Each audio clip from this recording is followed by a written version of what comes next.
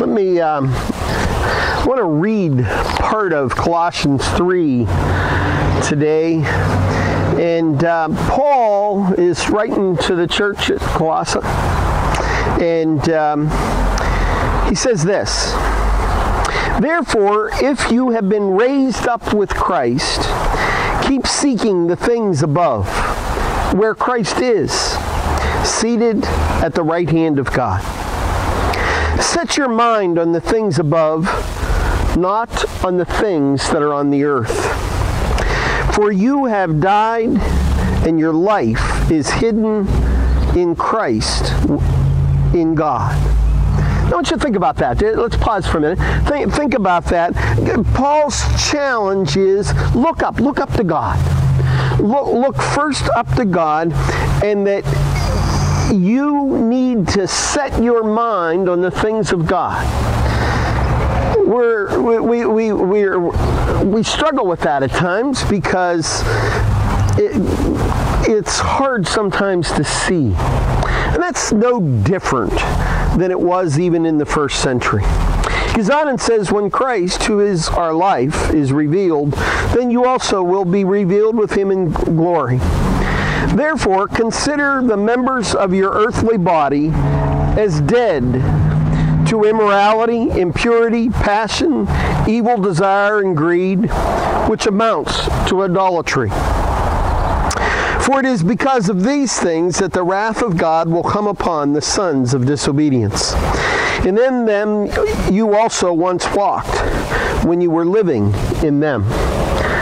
Again, I want to pause for a second. And in my Bible, this is a Bible I started using 4 or 5 years ago, and as each time I read through it, I have highlighters and I highlight different verses. And in this particular chapter, there's 3 different colors. As I'm reading through, those things I want to pop out at me, I use a yellow highlighter for. Those are things that I want to look at closely, and they would be things like verse 5 that says, "Consider the members of your earthly body as dead to immorality, impurity, passion, evil desire, and greed." But then in the next 2 verses, verses 6 and 7, I have in an orange color, kind of a caution that says, here's what happens, and this is what happens when we don't do what God calls us to do. "For it is because of these things that the wrath of God will come on the sons of disobedience." I think that's something that we've lost, is the idea that the wrath of God can rest upon us too. The story, as you read through the Old Testament, it's pretty easy to see, isn't it? You read through and God becomes unhappy. I mean, there's probably no greater story of God's unhappiness than the flood. The people become, and it says God looked out and said, "What have I done? These people are so disobedient," and he could have wiped out. It's a story of wrath. Well, that story kind of repeats itself over and over again throughout the Old Testament, and Jesus came to give us a way around the wrath of God. That he was willing to take on our sin. But it's still there. It's still our choice on how we're going to live. Who are we going to listen to? And then he says, "But now you also put them all aside, anger, wrath, malice, slander, abusive speech from your mouth. Do not lie to one another, since you laid aside the old self and the evil practices. We're new in Christ." Now, sometimes we forget that in that first century, how different becoming a Christian was than any other religion in the world. And the truth is, that's still true today. When we began to follow Jesus, it is different than any other religion in the world. Now, oftentimes I don't think we really think about that, but there is no other religion on earth that claims a risen Lord. One that's overcome death, that suffered and died for our sin. And Paul says, be worthy of that. Be worthy of that. Put on the new self, who is being renewed in the true knowledge according to the image of the one who created him. We are all created in the image of God. We're created in the image of God so that we can reflect God to the world. And Jesus came to be the perfect reflection. The perfect reflection of God. You know, I remember the first Sunday I ever preached as a pastor, I talked about being angry with God at one point in my life, and somebody told the matriarch of the church, I'm not coming back. I don't want to listen to any pastor that's ever been mad at God. And I thought, wow, that's pretty.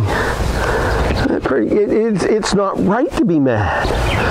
Well, I don't know. Have you ever been mad at God? Have you ever been in one of those situations where you just felt left down by God? I think most of us have been there at one time or another. But I went out and I started looking at Jesus and said, you know, we have this really peaceful image of Jesus. But Jesus did two things, if you read through the Gospels carefully, that we don't often see Jesus as doing. One is being angry. The easiest passage to see that is when he goes into the temple. And by the way, it's kind of interesting that story's told in the Gospels, and sometimes it's early in Jesus' ministry, and then there's that Holy Week passage where Jesus comes in. And what's he do? He drives the money changers, the people that are selling inside the temple courts, out of the temple. And in one passage it says he took a whip to do it. Now I'm guessing that when he did that, he didn't take that whip and say, now boys, you're being bad. I think he drove them out. Get out. But the other thing that we often don't see Jesus doing is challenging people to rethink the way they live. And he did that oftentimes by asking questions. He asked them questions about the way they were living and the way they were treating other people. And I think that's what Paul is talking about here when he's challenging the early church. And that early church, we often have to remember, was very unique in the world. They were bringing a message of freedom, and it's interesting, some of the things we've talked about, some of the things that Paul taught were not popular with some folks or not popular today because they seem to be restrictive, but they were in reality freeing to the first century church. So in this passage, Paul goes on to say, so as those who have been chosen of God, holy and beloved, set apart, put on a heart of compassion, kindness, humility, gentleness, and patience, bearing with one another, forgiving each other. Whoever has a complaint against anyone, just as the Lord forgave you, you also should forgive. Beyond all these things, put on love, which is the perfect bond of unity. Put on love. Put on what? And what I find in Jesus is the image of somebody who loved people enough to challenge them, to call them to a different way of life, but let the choice up to them. You know, I often think that wrath of God that we often see in the Old Testament, you know, there's not only the flood story, but there's a number of other stories. I mean, if you go back to the Tower of Babel, you know, it's one of those stories. Up until then, everybody spoke the same language, and they begin to build this tower, and God says, let's get down and confuse them. Let's go down and confuse them. And what's he do? They scatter around the world. There's those stories where the earth opens up and swallows not only the sinner, but their whole family. And in reality, when we think about it, how much of sin swallows not just us, but our whole family? You know, oftentimes we say, well, it's my choice. I can do what I want to do. It only affects me. But the reality is, there is very little we do in life that only affects us. If for no other reason, the pain of sin is lived by those that love us. See, Paul was challenging the church to live like Jesus, to live and to put on love, to do those things, to have a heart of compassion. You know, you've heard me say that, and we talked about it not just long ago, that the golden rule: treat others as you would want them to treat you. And you know, I add on the line to the end of that: treat others as you would have them treat you if you were in their place. And I think that's the image that Jesus wanted us to have. That we would put ourselves in the shoes of people that are experiencing life, that might be struggling with their own sins, just like you and I are. None of us are perfect. All of us. Paul says all of us have fallen short of the glory of God. And so we have to decide what we're going to do with that. Are we going to put on love? Are we going to show compassion and kindness? Humility.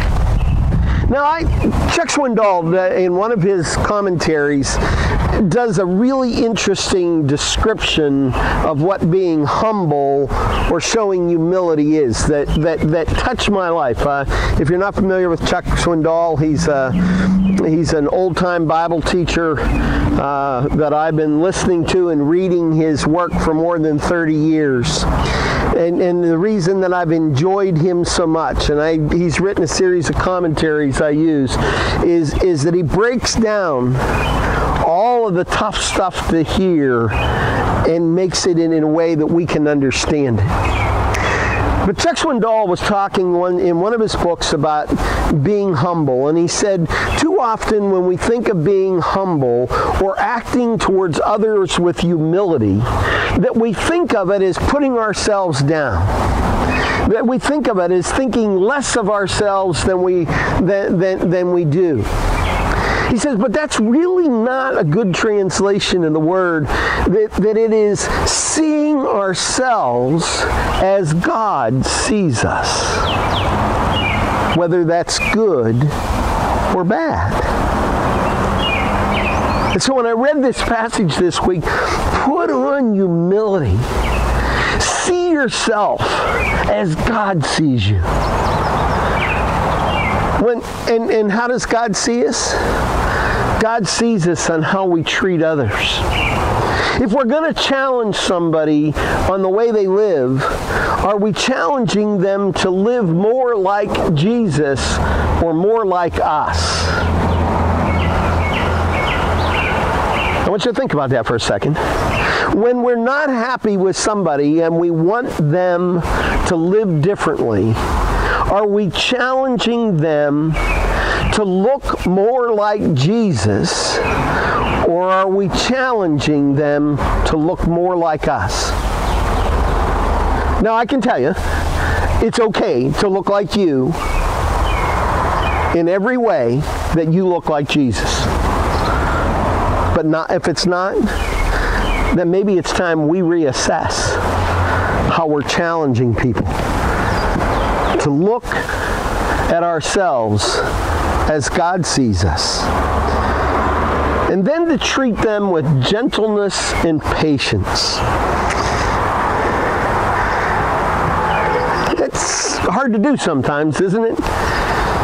Do you ever interacting with somebody you'd like to take and slap up the side of the head?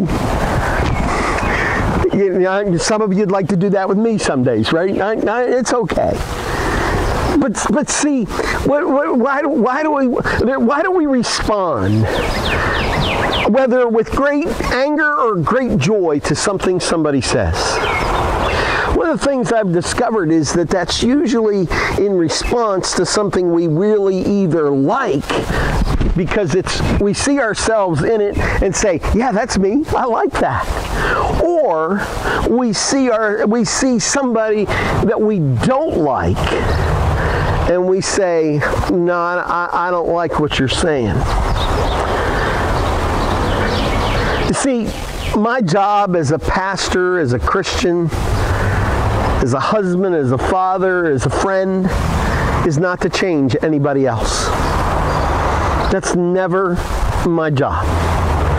My job is never to try to change those folks that serve with me in the churches I serve. That's not my job. That's God's job. But it is my job to ask ourselves the question repeatedly, how do we look like Jesus? How do we reflect Jesus to the world? How do we put on love? And then Paul goes on and says, let the peace of Christ rule in your hearts, to which indeed you were called in one body, and be thankful. Now, he's writing to the church, right? Let the peace of Christ. In my Bible, this is a green passage. This says, man, this is the way to do it. Let the peace of Christ rule in your heart, to which indeed you were called in one body. We as the church are called to be one body in the reflection of Jesus, in unity. Now that doesn't mean that we're all alike.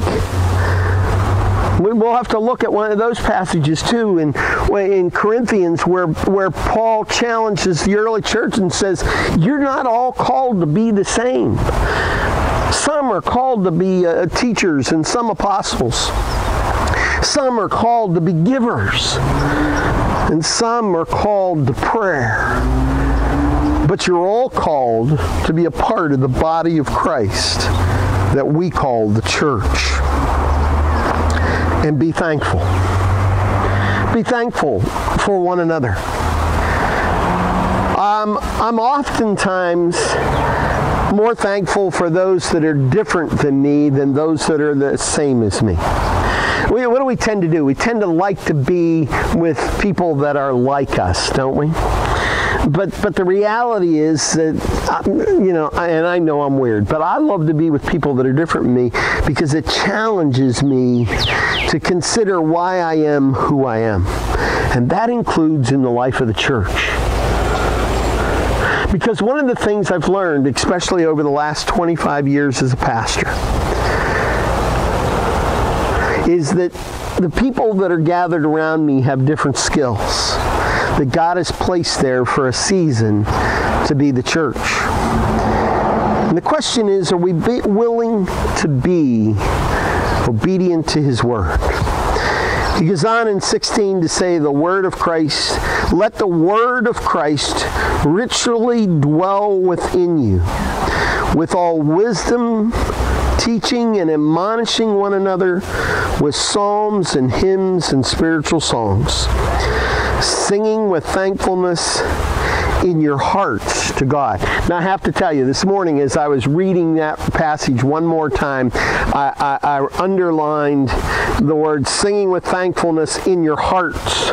And I underlined in your hearts because as we gather for worship, especially in the sanctuary, for a season, it's not safe to sing out. And so, if we're in the sanctuary, we're not going to sing. If you're in your car, you can sing. If you've got lots of distance outside, you can sing. But otherwise, I want you to sing in your heart. That's the only way you'll experience singing with me. At least, I love to sing, but I can't carry a tune. So I sing in my heart, though. I'm a professional soloist in my heart. But you wouldn't enjoy it. See, I think God wants us to understand that worship is not a public performance. We don't gather in the sanctuary or the parking lot to perform for God. We gather to worship, to turn our attention to God. To let the word of Jesus richly dwell within us. See, Jesus' purpose of coming was to teach us how to live and to interact with others every day. How to treat the most important people and how to treat even the least of these. Let it dwell within you with wisdom teaching. I love that little phrase. It's wisdom teaching. What's that mean? That means we're teaching from experience. If there's anything I've learned is that age has nothing to do with wisdom. When I first joined the fire department, they sent me to truck driving school to learn how to drive all the trucks. And so I'm going to class first day. We're introducing ourselves, and the instructor looked around the room after everybody introduced themselves. He says, "Now I know some of you are here for a refresher. You young guys, look around. These gray-haired guys can help you out." And I laughed and I said, "Don't be deceived by my age. I've never driven a truck in my life." See, it wasn't about my age. It was about my experience. Well, life in the church is the same way. We have people, and unfortunately we have people that have lived in the church inside the buildings for years that have never applied the Word of God to their life. A number of years ago, a lady came up to me after Bible study one night and said to me, "I don't understand how I've been a part of this church for 41 years and have learned more about the Bible in the last 6 months."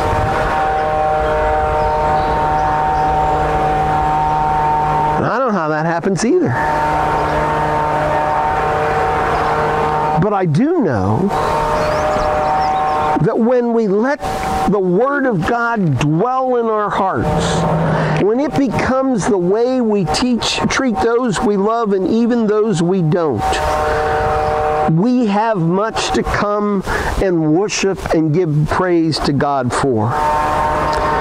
And Paul goes on and says, "Whatever you do in word or deed, do all in the name of the Lord Jesus, giving thanks through Him to God the Father." And then he goes through some of those passages that it depends on where you are in life that we like to jump over. Wives, be subject to your husband as is fitting in the Lord. Husbands, love your wives and do not be embittered against them. How many of us want to jump over those verses? Or children, be obedient to your parents in all things, for it is well-pleasing to the Lord. You know, if you're a child, you don't like to hear that passage, do you? But how many of us quote that passage to our kids? But how many quote the next verse? Father, do not exasperate your children, so they will not lose heart. And slaves and so on. In other words, take this which I'm challenging you with and apply it to your daily life. This isn't about what you do here. This is about what you do when you're interacting with others. And he says that in verse 23, whatever you do, do your work heartily as for the Lord rather than for men. And I find that necessary for us, whether we're doing work in the church or whether we're doing work somewhere else. How do you do it? Do you do it to the best of your ability so that you can take and present it to God as an offering? I want to challenge you to think about that. Whatever you're doing, how well do you do it? And how do you decide how well you're going to do it? Do you do it so that when you're done, you could take that and offer it to God as an offering to God? Look, God, look what I've done for you. See, I want to suggest that's why we ought to come to worship. Why we ought to gather in our cars in the parking lot or in the sanctuary is that we ought to come to present our week to God. Here, God, you gave me this week. You gave me the gift of life this week, and look what I did with it. I'm so thankful that you gave me this gift. But sometimes we might have to come to worship with humble hearts and say, Lord, you gave me this week and I wasted it. You gave me this week. I not only wasted it, I misused it. Forgive me, Lord. And that is the secret of Jesus. Those are the magic words. Lord, forgive me. But don't stop there. See, that's where Jesus really challenged the world. Don't just come and say, I was wrong, Lord. I made a mistake. I didn't do this right. It's not repentance unless we turn away from it. So what have you done with your week? What have you done? He says, knowing that from the Lord you will receive the reward of inheritance is the Lord Jesus Christ who you serve. When we take on the image of Jesus, when we take on the title of Christian, it does not make us a little Jesus. It does not make us a Christian any more than taking on any other title in the world makes it true, unless we're willing to live it out. That's really a challenge for us. Are we willing to compare ourselves to Jesus each and every day? You know what I think most of us would find? I think most of us would find we have an awful lot to come and sing praises of God to because we've done it really, really well. But what do people call our attention to? They call our attention to their failures, don't they?